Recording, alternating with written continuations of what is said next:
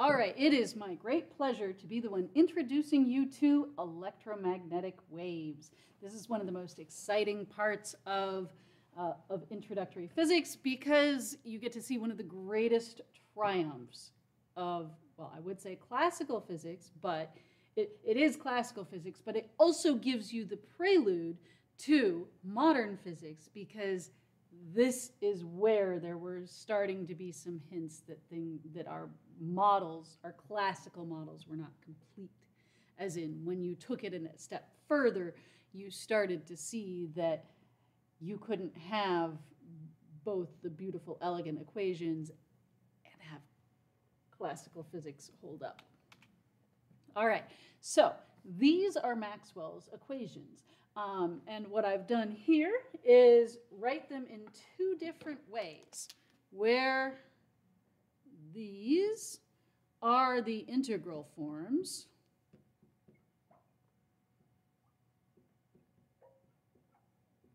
and these are the differential forms.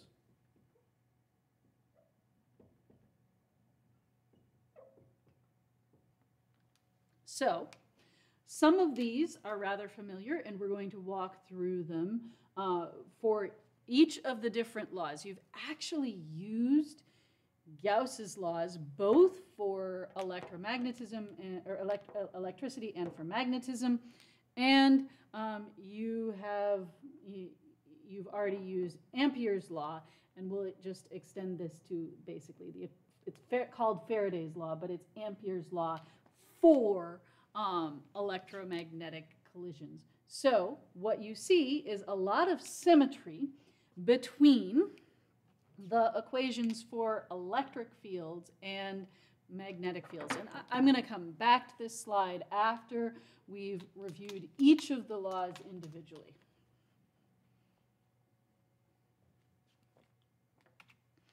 Okay. So we have Gauss's law for electricity. And what this says is that if you take an integral over a closed surface, so this has got to be closed in 3 dimensions, but my board here is only in 2 dimensions. So I've got some different charges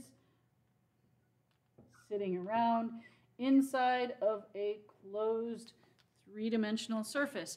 If I take the surface, so this means integrating over a closed surface, which means that it is a two-dimensional integral. The electric field, the dot product of the electric field with the area vector, where the area vector is a small segment of area. So this would be, for instance, in Cartesian coordinates, this would be dx, dy, and then you have some unit vector which is perpendicular to the surface. So you take the dot product of that. So you're looking at the component of the electric field perpendicular to the surface times a small segment of the area of the surface. You integrate over that closed surface. This is equal to the sum of the charges enclosed in that surface divided by epsilon naught. This is the version of Gauss's law that we have already seen in this. We've seen that already this semester. The differential version of Gauss's law is the del operator. Now, many of you guys are concurrently in Calculus 2. If you are taking this in a semi-standard US curriculum, in a perfect world, you would learn all of the math first and then we teach you the physics, except that if you do that, you don't know why you're learning the math and you probably would have forgotten it. So we sort of teach it to you at the same time. At any rate, this is one of those sections where I'm going to say, if you're not comfortable with the math, feel free to jump ahead until I move to the next slide. So this operator, all right, so we use this, we call this the del operator. So I'm going to introduce some math concepts to you, It's okay if you don't totally get them at this point. So the del operator, that one's a little tired. The del operator is in Cartesian coordinates a partial derivative with respect to x times the vector x. A partial derivative means you only take the derivative as a function of x, even if there's other variables in there. So you ignore everything except x.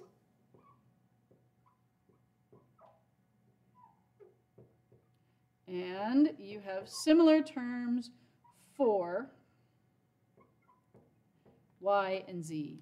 For the moment, I will spare you the non-Cartesian coordinate forms, but let me warn you that they are very different. If you are working in spherical polar coordinates or polar coordinates, you cannot use this form of del. So what del says is, what the Gauss's law, differential Gauss's law version says del dot the electric field. So if I write my electric field as Ex x hat plus Ey y hat plus Ez z hat, this is my electric field. And then when I take del dot E hat, so this operator means that I am doing, an operator is something that does something. You actually have already used operators even if you did not think of them that way. So here, an integral, this integral sign, it is an operator. It says, take the integral of this. And when you write something like partial, like dy dx, dy dx is the derivative of y with respect to x. When you write it like that, that is what happens when you take the derivative operator and act, that should be an x, and you act with d, your operator is d dx, and you act with this operator on the function y. Now, that if you're just doing simple operations, it doesn't make sense to define the concept of an operator, but we will talk about what happens when you get different combinations of operators and you do things in different ways. So now, del dot E, I have this dot product with the dot product of that with this. The unit vector is constant in Cartesian coordinates. It is not constant in spherical polar or polar coordinates. So when I take the dot product, I am taking this times the x component times the x component. I get partial x of Ex plus the y component times y. So now the derivative partial y is acting on Ey.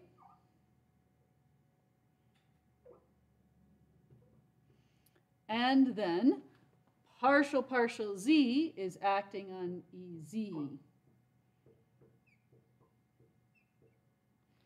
All right. So what Gauss's the differential version says is that del dot E, which is this mess, is equal to the density of charges, where this is, density is something like the total charge divided by the volume, except that can now be a spatial dependence because the charges do not have to be uniformly distributed. And then divided by epsilon naught. So if you look at this side has units of the electric field, SI units are volts per meter, then times the area, so volts per meter times meters squared, or voltmeters. this has units of volts per meter. This side has,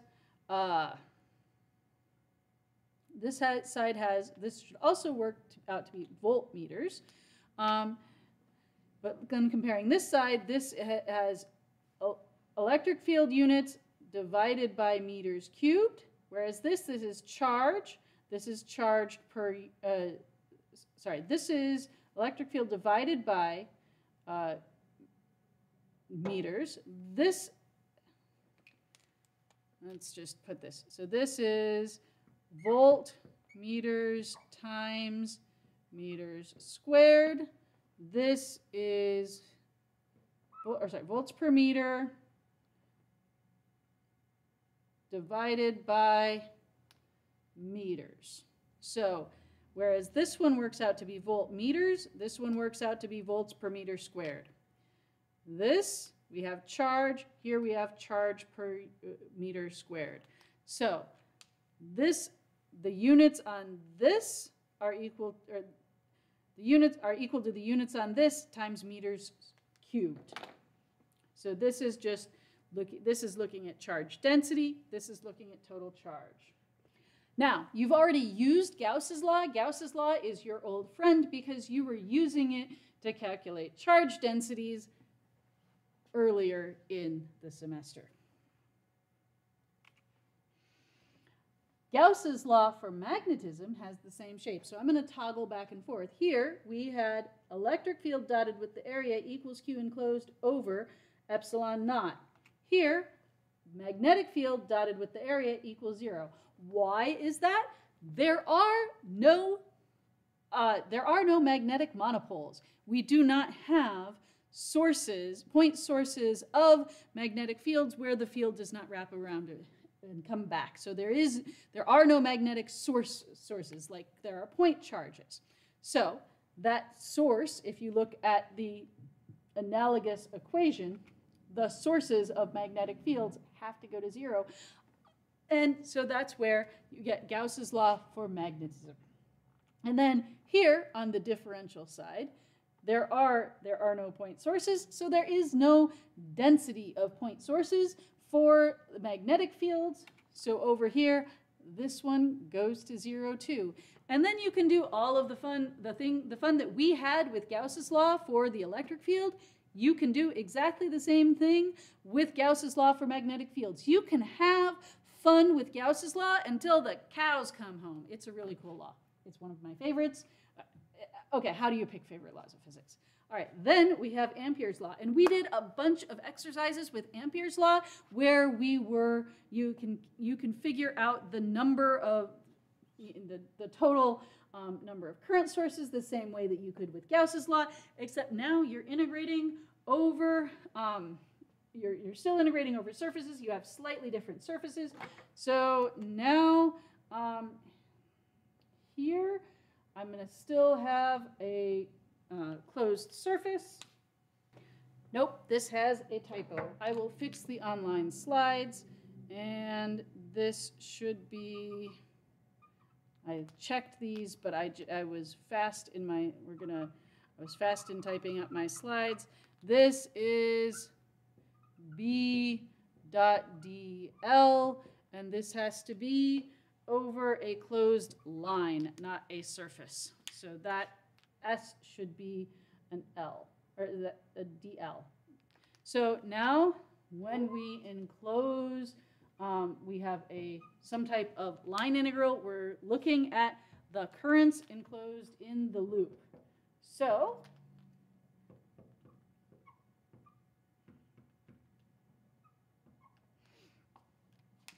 here we have, if we do so that's what this means physically. You do the line integral in a closed loop, and whatever currents you enclose, your line integral is mu naught I, and then we have to have a correction. So when we worked with Ampere's law before, we were working with constant currents, and we did not have to worry about changing electric and magnetic fluxes. Well, what we have learned since, a changing magnetic field induces an electric field.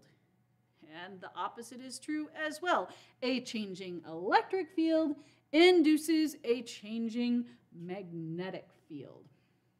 So, whereas before we only had to concern ourselves with physical currents, now we have to consider the apparent current which is created by these changing electric fields. This is called the displacement current. So now the line integral B dot dl is equal to mu naught times the current plus the displacement current.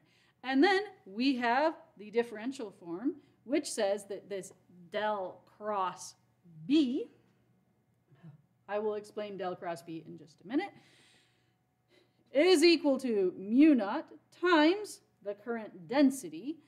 So that is current per unit area. And then this 1 over c squared partial derivative of the electric field with respect to time. This 1 over c squared, why does the speed of light, so that c is the speed of light, why does that come in? Well, we will get to that when we talk about electromagnetic waves, because it's really cool. It's really cool. Okay, I will wait. I will save the punchline until we get to that. Okay, so then this speed of light squared happens to be 1 over epsilon naught mu naught. So this is relating these two fundamental physical constants to each other into the speed of light. Ooh, that's tantalizing. It's telling us that there's some really cool stuff going on. All right, so then in that flux, we've talked about the magnetic flux. This is the electric flux. This is the now we're talking about the surface integral over some surface, and you're looking at how much the electric flux through some surface changes. So these, just as we saw with Gauss's law and the differential and integral forms, they're very closely related, with ever so slightly different forms. What is this term here? This is the point where I say, if you're struggling a bit with the math, not that comfortable yet, pause this, come back to this before you take upper level electricity and magnetism. So remember that our del operator is x hat in Cartesian coordinates. I just want to put a pin in this for you so that when you get to higher level classes, you don't get confused. But del is not a constant in spherical polar and polar coordinates. And these unit vectors, they are also not constant when you move into different coordinate systems. But we're sticking with coordinate systems because electricity and magnetism is hard enough for a 100 level class without us getting into non-Cartesian coordinate systems. All right, so this is our del operator. And we are going to write our magnetic field as Bx x hat plus, sometimes these markers just get tired. I think I'm exercising them too much.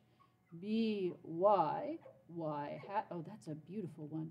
This one's not tired at all. It's the same color, but you almost couldn't tell. By y hat plus bz z hat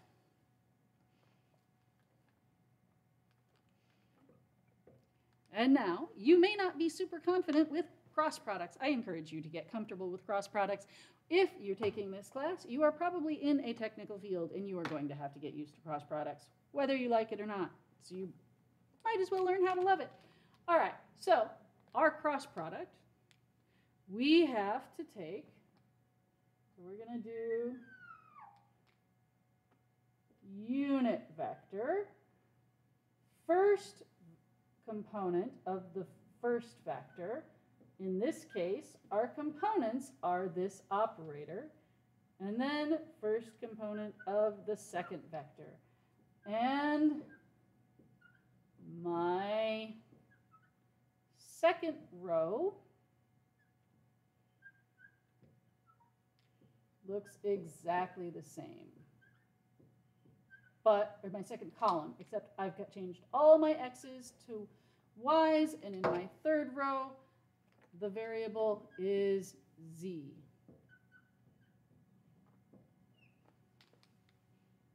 Now, a thing about operators is that they are not commutative. It matters which order you take them in. So, some of the tricks that I maybe sort of slipped in one of the earlier lectures about how you can take the determinant in different ways. Until you're super comfortable with operators, do not try this at home. We're going to just use the rote rule that you guys learned when you learned cross products. So, now we are going to take the determinants of each of the subparts. So we're going to do first row, first column, times the determinant of this submatrix right here.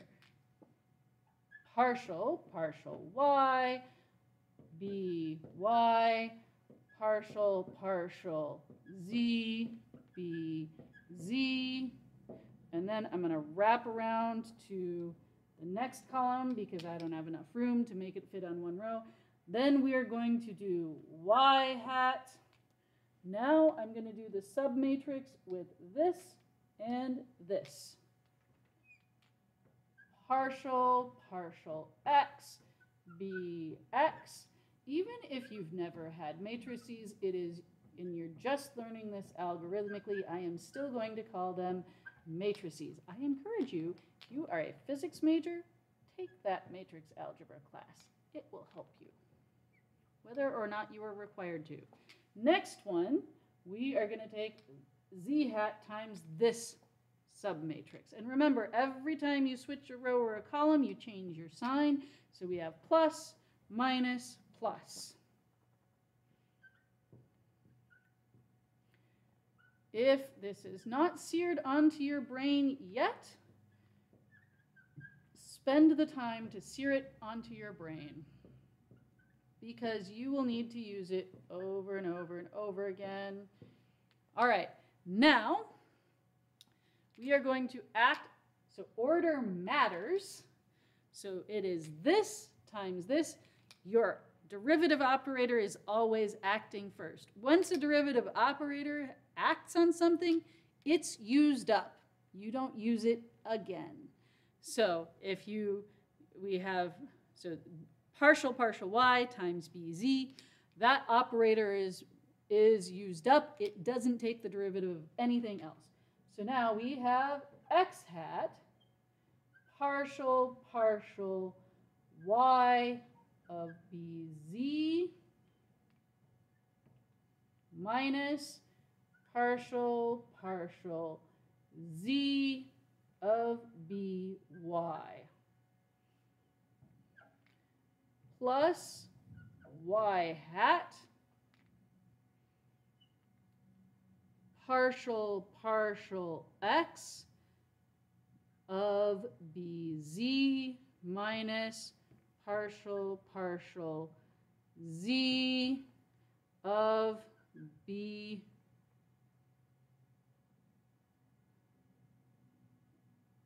x. Just double checking. All right.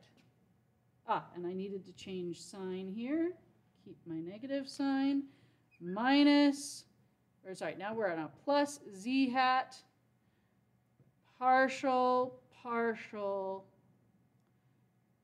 x b z minus partial z b x. All right. I'm going to multiply through by this negative sign, and then I'm going to show you a trick.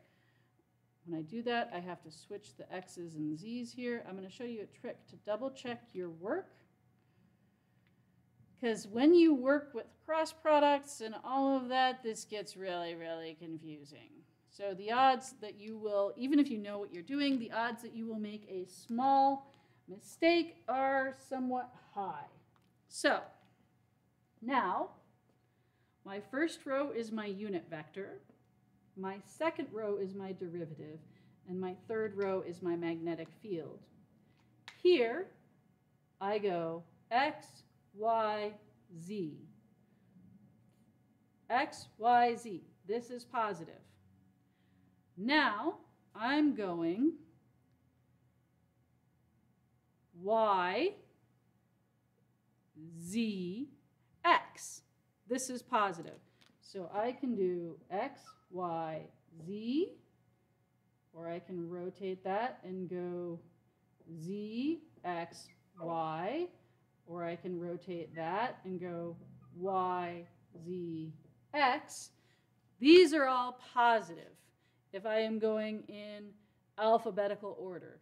X, Y, Z, X, Y, Z, X, Y, Z. X, Z, Y is negative.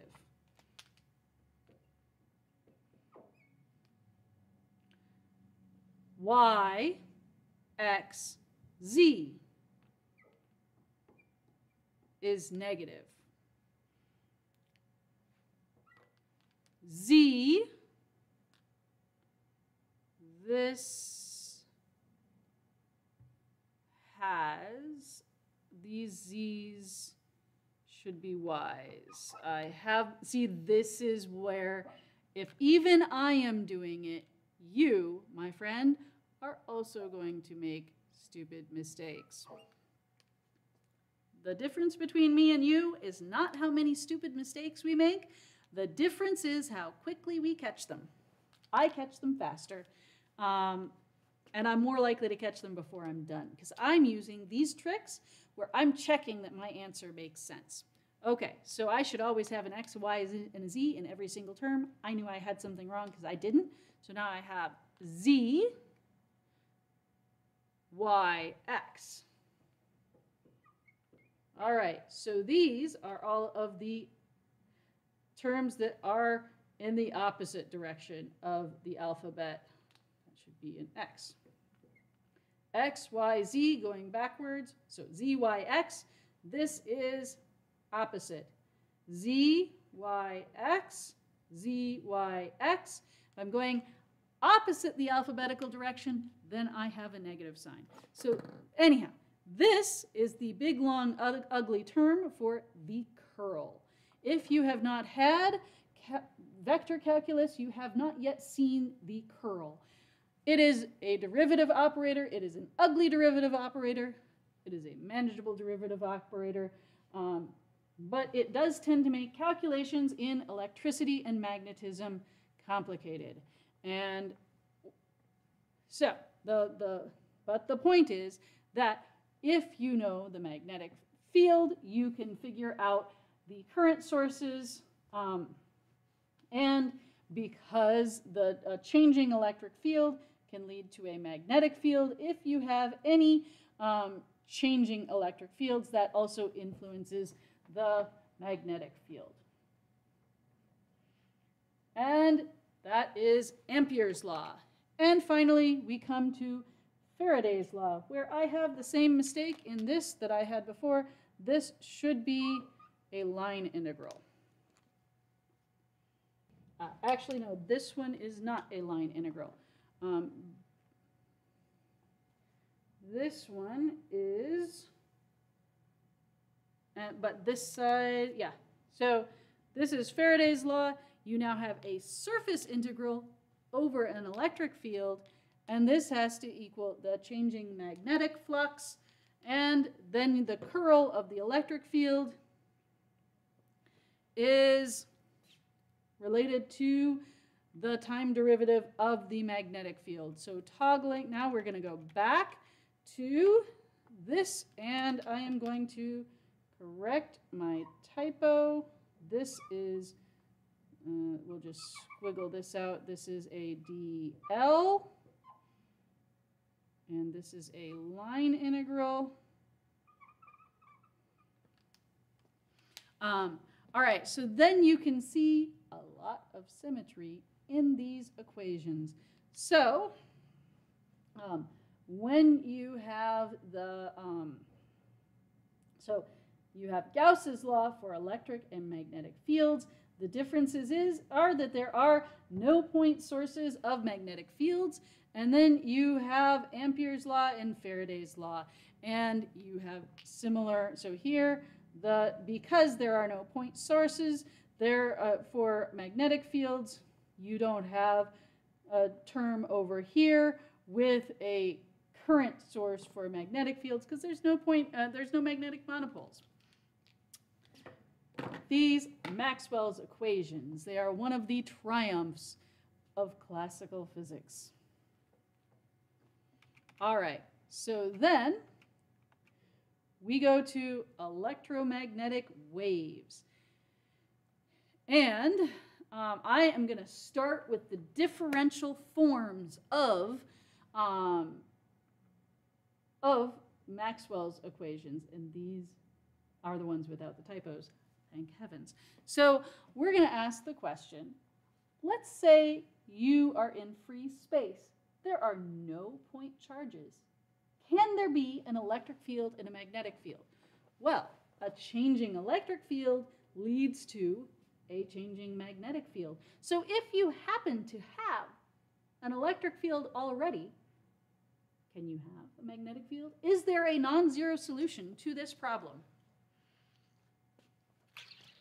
I am going to pick a well-motivated trial solution. I will leave discussions of the general solution for when you guys would take upper division electromagnetism. That is not an undergraduate level question. All right, so I'm going to pick this well-motivated trial solution. What this says is that the derivative of either of the fields in the direction of the field has to be 0. So the derivative of the x component of the electric field with respect to x has to be 0. It isn't changing. So partial, you write that out, partial E sub x partial x, well, at least the sum of them has to be 0. But if we want to have a nice, neat solution, it sure is a lot easier if they're all equal to 0. So that's what these equations say. So I'm just going to pick the simplest solution. I guess this is not generically true, but we're going to look at those very specific cases. And so I am going to pick an electric field which is in the y direction, but which varies in the x direction. So this is varying sinusoidally. So if, let's see, this is my y direction, and that is the electric field is there, and then in the x direction, my electric field is changing sinusoidally. And then, is there a solution for the magnetic field? And remember, we have no point charges. There's no clear source for these waves. They are out there in free space. Okay, so is there a solution? Well, now we have an electric field. Let's look at whether we can find a solution for the magnetic field using this. So, once I have this solution, I can look at the time derivative of this field. And let's see, we'll start with this side. So here, I'm going to look up that curl. Remember that big mess that we did last time on the previous slide? So that's saying partial y partial z has to, so this is a, to get this to be, this is missing a vector sign. So, because, as is this one, because I need each component to match on this side. So this side of the equation in the x direction, this is the x component, and then this one is the z component of this, and this is the y component. So these give me some interesting relationships between x and between the derivatives of B with respect to, of the magnetic field with respect to different coordinates. Now what this can tell me is, for instance here, if I choose BZ not equal to not have any dependence on Y, and BY to not have any dependence on Z, I'm okay. That's a solution to this. I can do the same thing. BX does not have any dependence on Y, and BY does not have any dependence on X. I'm okay. All right, now here they're weirdly coupled. Now let's look at what this side does. So when I take the time derivative, I pull out a factor of omega, and my cosine changes into a sine. So now I can choose a few different solutions, but I'm going to look at, let's assume that Bx is 0, and if I choose Bx is 0, then partial Bz, negative partial Bz, Bx has to equal, or dx has to equal this mess. So I'm saying, let me cross this term out. I'm selecting this to be 0. And now I'm looking for something where the derivative of b with respect to x is this mess. But I know how to integrate this. So if I integrate it, then I get cosine kx minus omega t, and then the derivative of cosine is the negative sine. So I get my negative sign, so that cancels this negative sign. And then I get, I am integrating, I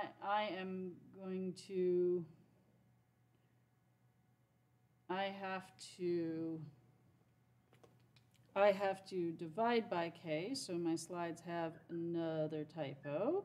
I should have a k on the bottom. All right, so now I have E naught omega over k, c divided by c squared. Now let's look at that omega over k term. What we know for all waves is that the speed is equal to the wavelength times the frequency, and I can write this as 2 pi over the wavelength over 2 pi times 2 pi times the frequency. Well, this is omega, and this is 1 over the wave number. So the speed is equal to omega over the wave number. And for the speed, we're asking, well, so we're talking about light, so the speed is omega over k. So in fact, well, the fact that there is a solution with some funky constants tells you that there is in fact a solution. That solution is electromagnetic waves. And so if you choose this to be a light wave, then the field has the solution E naught over c cosine kx minus omega t. So that means if we, and this was the z component, so if you have, so let's see, I don't want to do the handed system because you guys see the mirror image. If you have an electric field which is entirely in the y direction, in the positive direction, you will get a, one of these solutions is to have a magnetic field which is in the z direction. Now, I had made a choice over here where I could have chosen to have, so an electric field in the x direction. Now here, because there's a derivative, there's no dependence on z here in this function, so I wouldn't have an interesting solution for z. of course, this was totally arbitrary. So if I have an electric field in the y direction, I have a magnetic field in the z direction. There is a solution to Maxwell's equations for an electric field and a magnetic field that change in time in the absence of any point sources, so that you have varying electric and magnetic fields. No point sources, you still have electromagnetic waves. Maxwell said, "Let there be light," and there was light. Sorry, I had to. So then what you get, so electromagnetic waves, you have varying electric field. A changing electric field induces a magnetic field. That changing magnetic field induces an electric field. And as it goes on, so as you go across in space, they're changing together. And they're changing as a, so this shows you a snapshot of the electric field as a function of time. So if I stand in one, I was doing it as if it were propagating. It is actually, so this is called a plane, that solution is a plane wave, meaning that the solution says that it exists in all space. It's like a plane. There's a plane that has electric fields everywhere. All right, so if I stand in one spot, my changing electric field induces, whoop, whoop, whoop, whoop.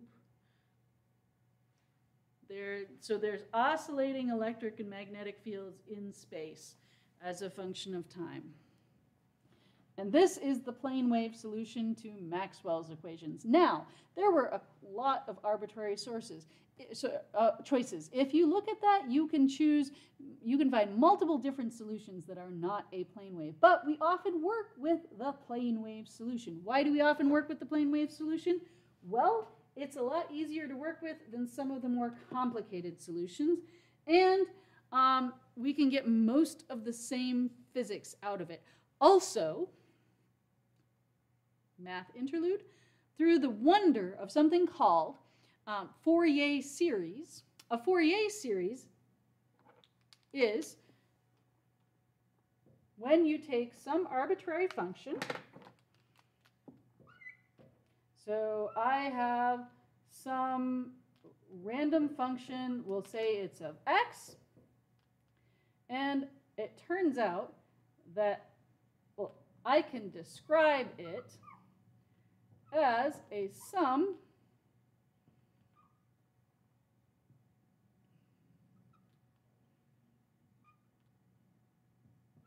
of sines. I need a, I can describe it as a sum of sines and cosines.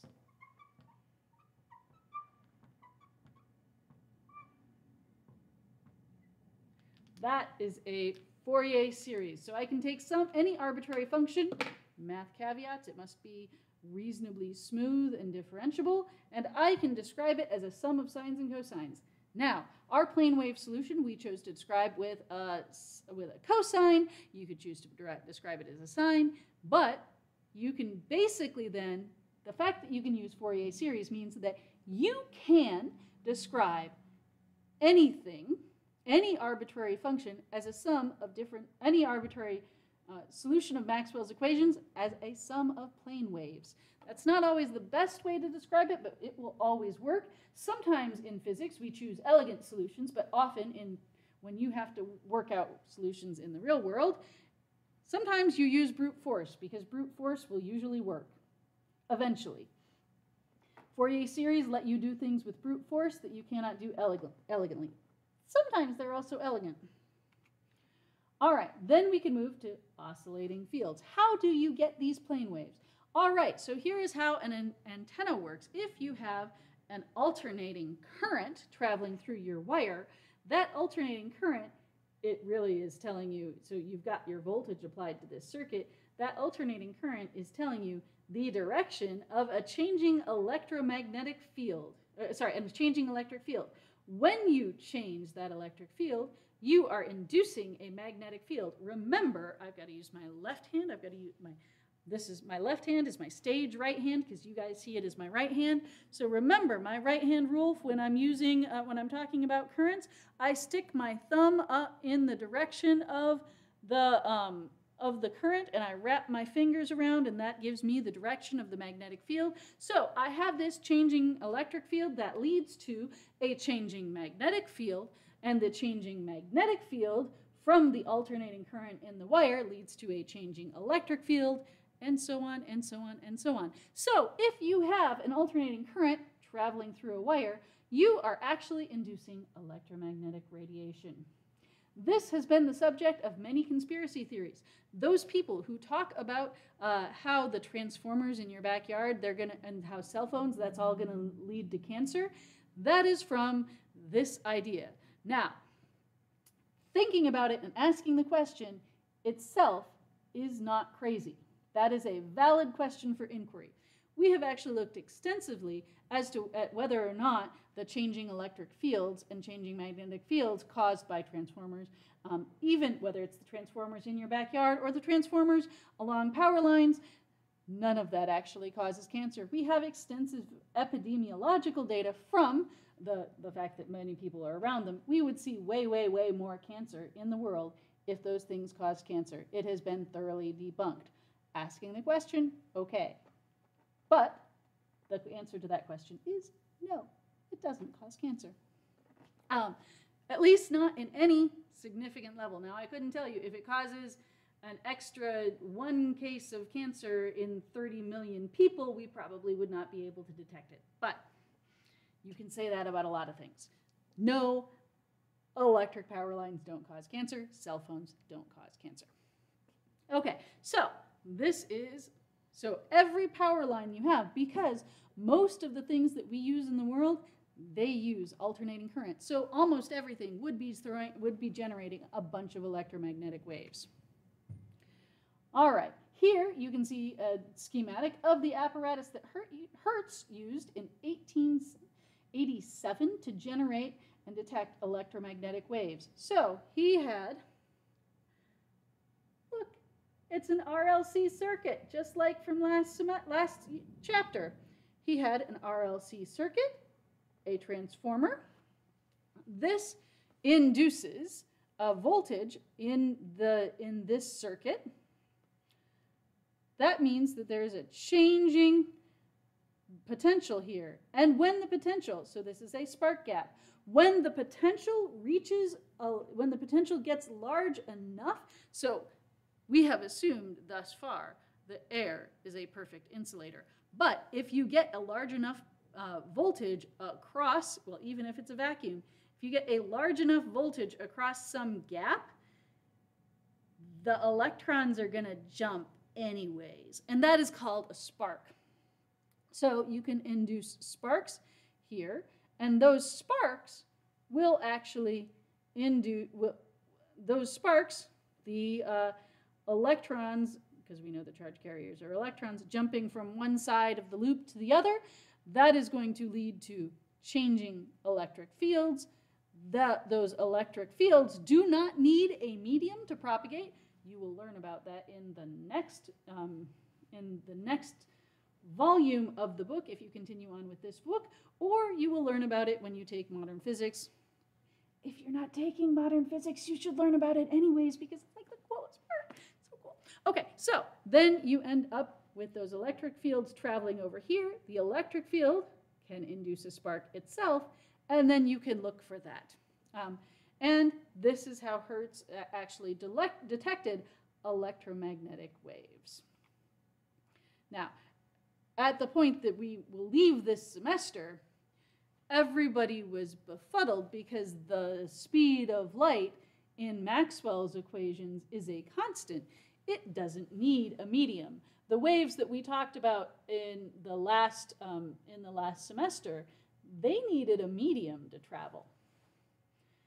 If you need a medium, then the speed of the wave is dependent on the medium. So why don't Maxwell's equations depend on the medium? they assumed that their theory was imperfect and that they were looking at things where approximately the speed of light was constant. Put a pin in it, come back to that. That's where classical physics, one of the places where classical physics starts to fall apart. All right, now in an antenna, what you do is that you have, you can think of it as moving charges. That's the same thing as you have some voltage source and you're changing the voltage. And you're changing the voltage now, not simply, you don't have to change it simply by oscillating it in a sinusoidal wave. You can choose any arbitrary function. And then when you wiggle the charges in an antenna, it sends out electromagnetic waves. Hint, that's how a radio works. That's how a lot of things work. That's also how, okay, that's how TVs used to work. I can't say it's how TVs work anymore. All right, then you can talk about the energy carried by a wave. So it's going to depend on the amplitude of the electric field and of the magnetic field. And the magnitude of the electric field and the magnetic field are inextricably connected, because if you remember when we did that solution for an electromagnetic wave, as soon as you had the electric field, it told you what the magnitude of the magnetic field was. And it will be left as, well, you can look at the derivation in the book as well. The energy density, meaning the energy per unit volume of the electric field, is epsilon naught E squared, which you can rearrange because the amplitude of the magnetic and electric fields are related to B squared over mu naught. All right, and then we can talk about the motion of energy, and we quantify the motion of energy by something called the Poynting vector, and this is not with an I, it's named after Poynting, a man, P-O-Y-N-T-I-N-G, and the Poynting vector is the 1 over mu naught E cross B. So now your electric fields and your magnetic fields, they're oscillating together. And I have to remember to use my stage right hand. So let's choose electric field here, magnetic field here. So electric field cross product with the magnetic field is a plane wave, which has the electric field in this direction and the magnetic field in that direction. So pick an instant of time. Then the energy flow is towards you. Now, that same electric field, remember these guys are moving in tandem. Electric field, magnetic field. Later, this is the electric field, that's the magnetic field. E cross, let's see, this is the electric field, this is the magnetic field. So I have to do E cross B, and the energy flow is still towards you. So, and we also can look later if you have a smaller packet of waves instead of the plane wave. So the messy part about a plane wave is that it exists over all space, and that's not very realistic. So, but if you have an electromagnetic wave, the Poynting vector points in the direction of travel of the wave. All right. All right, so in this example, we are given the power of, which is in your book, we are given the power of a light bulb. So we are given the power, P,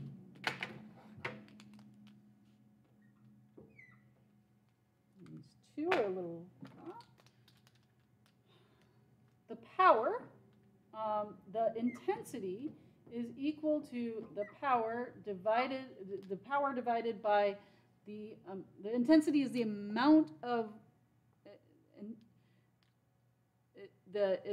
energy transmitted per unit time per unit area. So we then have to divide by the volume, the surface area of a sphere. So if we are 3 meters away, the energy in the light bulb is spread out over a sphere, which is 3 meters in radius.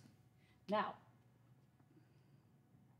the surface area of a sphere is equal to 4 pi r squared. So the power is equal to the power over 4 pi r squared is equal to the intensity. And we have some expressions to start with for the intensity, which is the electric field. Well, let's use C times the magnitude of the magnetic field divided by 2 mu naught. And the question asked us for the average electric and magnetic fields a certain distance away. Now, this is going to give us the amplitude of the, we can get the amplitude of the electric and the magnetic fields. So first of all, this version, we can take the magnetic field. We'll go ahead and solve this guy. And I'm going to just cancel, I'm going to rewrite it because I'm going to reuse this equation. So I have power times mu naught divided by 2 pi r squared c is equal to b naught squared. Root. Now, I did that very quickly. I would recommend that you do things very slowly in your homework, write out multiple steps, because the number one problem you are likely to make is stupid mistakes. I make them too, I catch them faster. Okay, so this will give us the average magnetic field.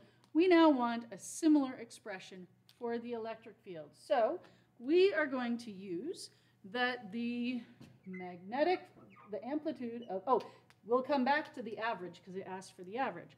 The amplitude of the magnetic field is equal to the amplitude of the electric field over c, and c squared equals 1 over epsilon naught mu naught. So we will use both of those expressions. I am going to plug this into there, and I get I equals P over 4 pi r squared. And, actually, okay, yeah, we'll come back to the average because it comes into reading what the problem asked you for. So this is then C over 2 mu naught times E naught over C quantity squared. So one of these C's cancels out.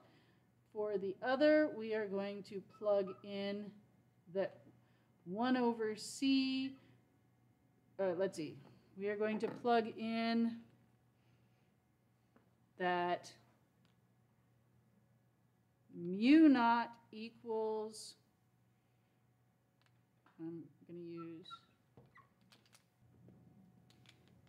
mu naught is 1 over epsilon naught c squared. So I'm going to plug that in here, and that gives me an epsilon naught c squared over 2 c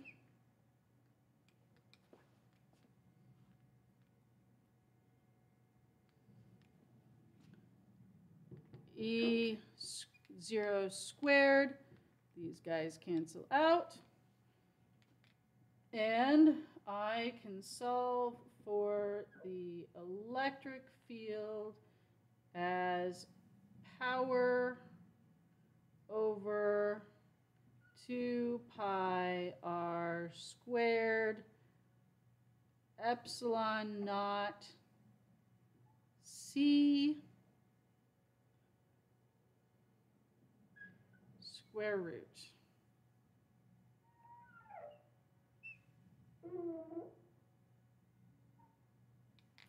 All right, so that gives me the electric field. Now, average versus instantaneous. So this would all be true for the instantaneous instantaneous power. Now, we were given the average power. What I mean is that this is actually a sine wave, and you've already averaged over it. So because we were asked for the average, this is going to give you the average as well.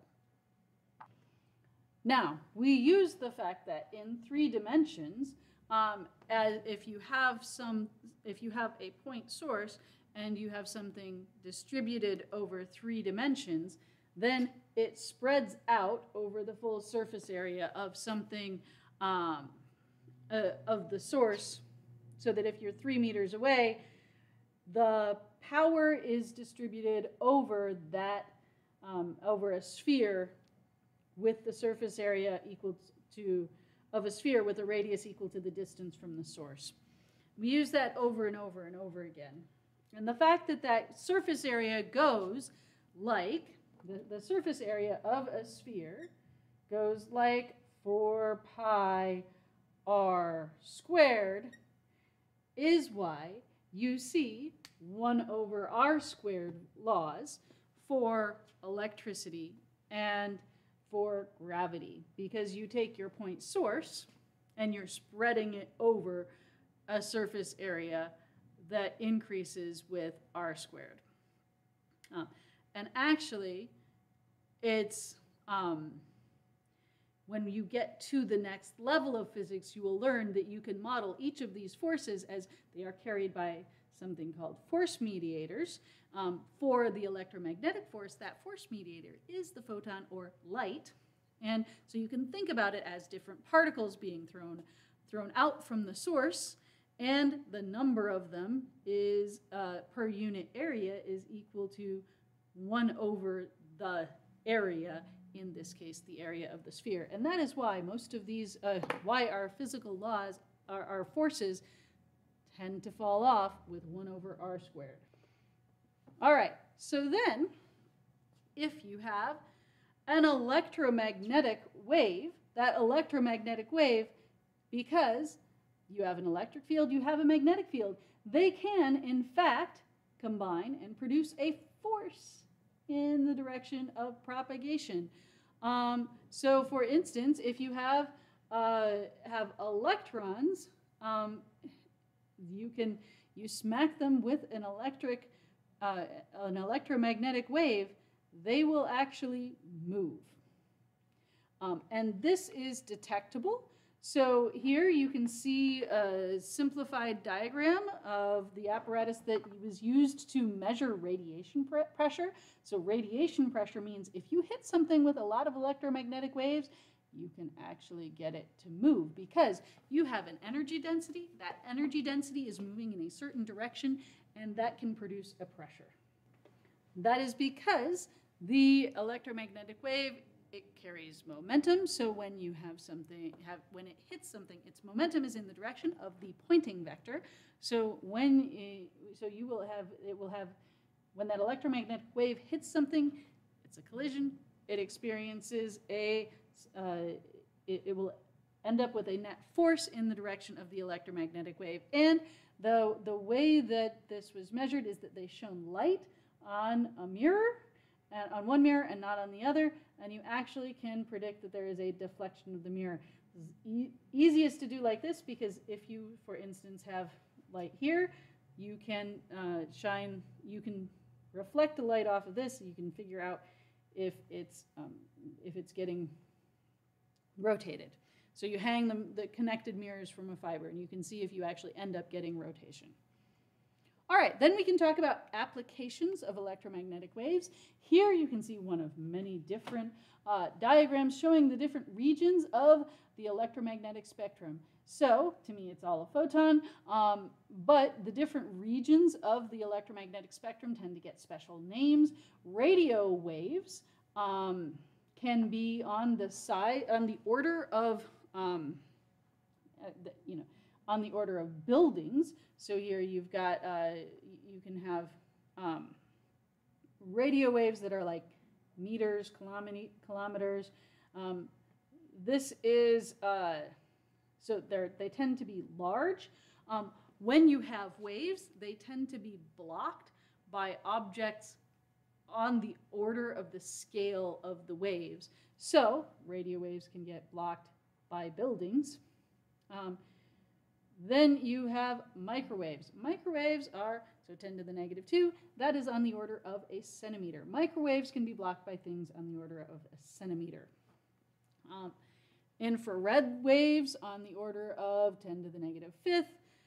Infrared really just means that it is on the red side compared to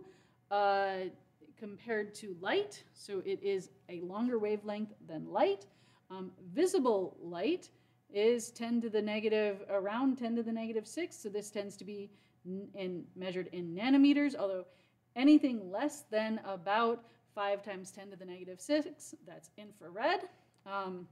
And then you get ultraviolet, which is beyond what we can see. So our eyes can see to about 700, 750 nanometers. So anything with a wavelength longer than that is beyond violet light. And then you get X-rays on the order of 10 to the negative 10th and gamma rays 10 to the negative 12th. These are the wavelengths. So the visible light can distinguish things as small as single cells. Ultraviolet light can distinguish molecules. X-rays distinguish atoms. Gamma rays distinguish things on the level of the atomic nucleus. So if you want to break up an atomic nucleus, you tend to use gamma rays, but ultraviolet light can break up molecules, and in fact, they can interact with and excite molecules, and this is one of the reasons ultraviolet light can create cancer. You'll find all sorts of different breakdowns of what these are. This top line, what penetrates the Earth's atmosphere. Now, this is dominant. What penetrates the Earth's atmosphere is dominantly driven by the absorption spectrum of water, because water is one of the dominant things in the atmosphere. So there's enough gook that stops stuff that's really high wavelength. Here you have absorption of water, but visible light gets through, as do radio waves. So if you go to long enough wavelengths, then basically the atmosphere is too small to block it. Okay, then you can use these electromagnetic waves in order to transmit signals, as you may well know, or maybe you're young enough that you haven't really used a real radio. You guys have often used digital radios, but you can in fact transmit radio waves where you can either choose to oscillate the amplitude, which is AM radio, or frequency. Amplitude modification, AM radio. Frequency modification, FM radio. The wavelengths for AM radio are on the order, well, the wavelengths for FM radio are on the order of your short little FM radio. Oh, you might not have them. All right, I'm older than you are, most likely. If you're watching this video, I'm probably older than you are. So FM radio waves have wavelengths on the order of your FM radio antenna, which is about the size of my arm. AM radio wavelengths tend to be a lot longer. They tend to be a couple meters. And that's why if you have a good radio that also gets AM radio, your AM radio wave antenna is probably a long wire that is better that can be longer than your FM radio antenna. And that's better suited to capture the oscillations from AM radio. All right, and here you can look at, microwave ovens. You guys have all used a microwave. And the way that microwaves work is that you have microwave radiation that is incident upon water molecules, and it just so happens that water absorbs in the microwave region. So when you have microwaves hitting water, it makes them shake, it makes them vibrate, and that microwave radiation is on the order of centimeters. It fits in your microwave. Fun fact, Your microwave produces standing waves. You guys learned about standing waves last semester. When you have standing waves, that means that there are nodes. So inside of your microwave, there are nodes where you will actually have no amplitude. This is one of the reasons why you can get hot spots in food that you have warmed up with a microwave. It is another reason why if you ever heat up milk for an infant or formula for an infant, you should not use the microwave because you can get hot spots and cold spots. So you can get very cold milk, but at the same time, there will be regions that can burn the infant's tongue, and they can't tell you that something's wrong. So your microwave has cold spots and hot spots because it is using standing microwaves. And there is a very small fraction of the electromagnetic spectrum that has visible components. This is what we know as light. Although I admit I think about it as a physicist, they're all electromagnetic waves to me. And there's no hard distinction between each of the different colors. We've sort of drawn arbitrary lines. So while you've learned that there are all these colors in the rainbow, it's actually just a smeared out spectrum, and any wavelength is possible.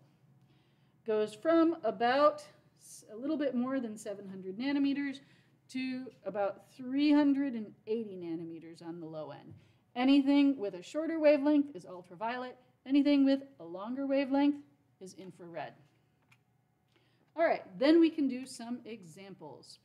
In which situation below will the electromagnetic wave be successful in inducing a current in the wire? Okay, if we want to induce a current in the wire, we want something to cause the charge carriers in that wire to oscillate. So we want to act on, it's easier to get that the charge carriers oscillating with an electromagnetic field because it moves it up and down. So we will find it easier. In this case, the electric field is aligned with the wire right here. In this case, the electric field is perpendicular to the wire. Here, the electric field is going to cause those charge carriers to oscillate in the wire. So A is easier. It makes it easier to induce a current in the wire. In which situation shown below will the electromagnetic wave be more successful in inducing a current in the loop? The same reasoning, except now we want to look at changing the magnetic flux in the loop. So in A, the magnetic flux is changing more in the loop of the current than in B, because here the loop is here and B is in the same direction, is in the same plane as the loop of the loop of wire. So in this case, because you're changing the magnetic flux in the loop more, the answer is A. All right, shown below is the interference pattern of two radio wave antennas broadcasting the same signal. Explain how this is analogous to the interference pattern for sound produced by two speakers. Well, either way, the math is the same. You have a wave that you can model as a point source, and at least you can start out as modeling it as a sinusoidal source. When you have two sources of waves, they can interfere constructively and destructively, and that means that you can end up functionally, so could this be used to make a directional antenna system? Yes, it can. You can actually get, you can tune your source so that you end up getting a larger amp, you can end up getting constructive interference in one direction and destructive interference in the other so that you can more successfully broadcast in a certain direction. All right, and then suppose the parallel plate capacitor shown below is accumulating charge at a rate of 0.01 coulombs per second. What is the magnetic field at a distance of 10 centimeters from the capacitor? So here, the way I would recommend that you start out the problem. So you have charge on the capacitor as a function of, let's see, accumulating charge as a function of time, dq dt is 0.01 coulombs per second. What is the induced magnetic field?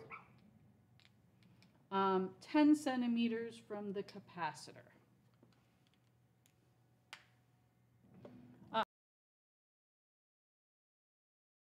coulombs per second.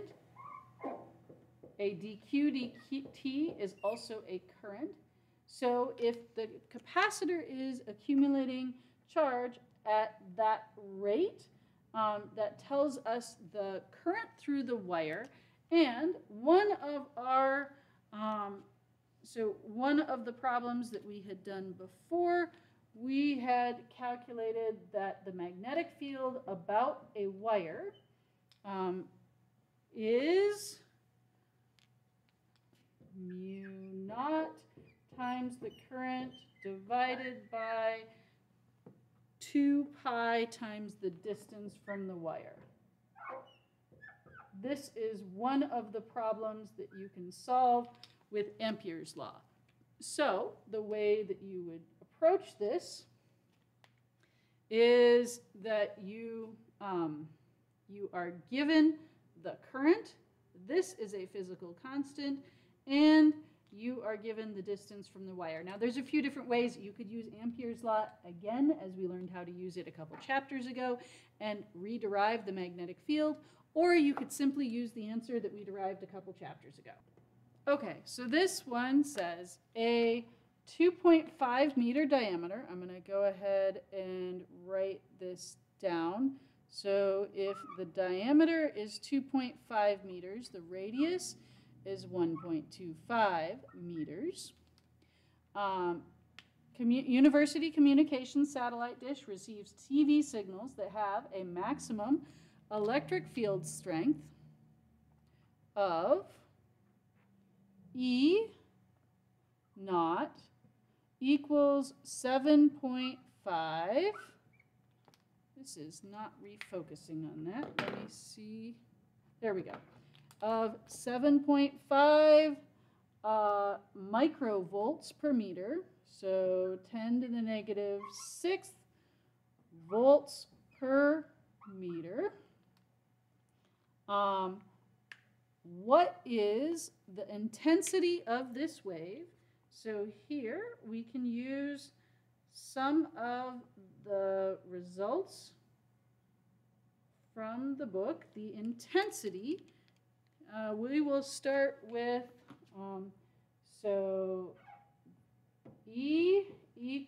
I, the intensity is equal to C B naught squared over 2 mu naught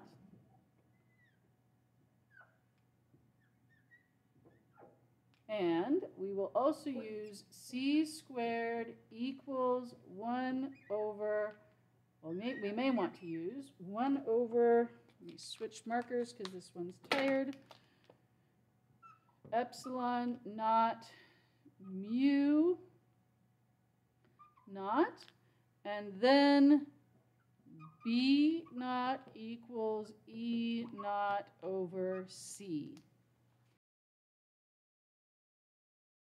Equals, I think I'll just leave it, I won't convert epsilons and mu naughts, so this is epsilon naught squared over 2 mu naught. I get a C squared here, and that one cancels out, so I have epsilon naught 2 mu naught C. I am asked for the intensity, so I plug this number in and my physical constants. I get the intensity. This intensity is equal to the power times, let's see,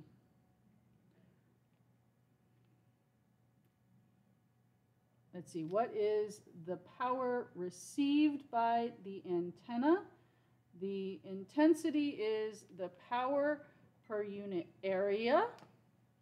And then here, in this case, my area is pi times the radius of the disk squared. Now, it says, so that tells me that the power is equal to epsilon, or E naught squared, times 2 mu naught C times pi times the radius of the dish squared. So this is my answer to the first one. I just got to plug the numbers in. This is my answer to the second one. I just have to plug the numbers in. And then if this is, this asks if the orbiting satellite broadcasts uniformly over an area of that many meters, how much power does it radiate? So this is giving power per unit area. And now I will take this intensity times the area of the United States. So that power is, or their approximated area of the United States. So that is my answer to the third one, where this is now the area of the United States. All right, and that concludes this chapter. Thank you for going through all about Maxwell's equations and electromagnetic radiation with me.